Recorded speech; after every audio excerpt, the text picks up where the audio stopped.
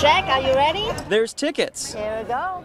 Have fun. Kids. Welcome to Delta Flight 8240, non-stop service to North Pole. And a bit of extra cheer from the airline workers. Yes, this flight is just a bit different. Well, it's a secret. You gotta keep your windows closed, okay? Over on the tarmac, it's elves taking the place of traditional runway crews.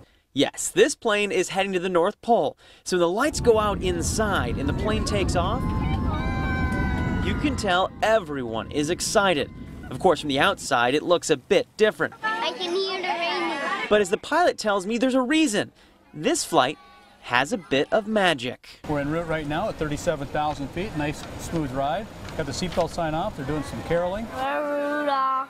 That's Lincoln Roberts. He has a chronic condition that lands him in the hospital every 2 months or so.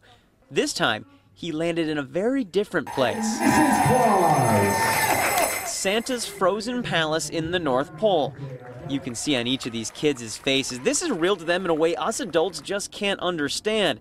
But that doesn't mean it doesn't tug at their hearts, too. As a mom, it made me tear up.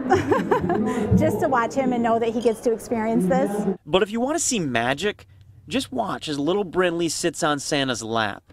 You see, she has leukemia. Her family thought she had it beat, but she just relapsed days ago. We're in the hospital right now, but they let us come today for this. So why the cheer? How does this help? Well, take a closer look. Brinley hadn't taken off her mask almost all day. That is until Santa.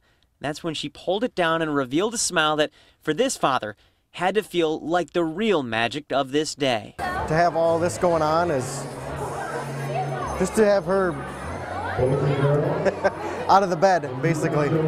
Each and every kid with their story, each and every one happy. And if you think the smiles is one thing, imagine the smiles in the parents. For some of them, they say it's just amazing to have their kid out of a hospital bed, let alone getting a chance to meet Santa. For the Now Detroit, I'm Matthew Smith. Matthew, thank you so much. So the kids believe, we all believe. Yeah, they're so brave and so strong for what they're going through. So just a little bit helps a lot.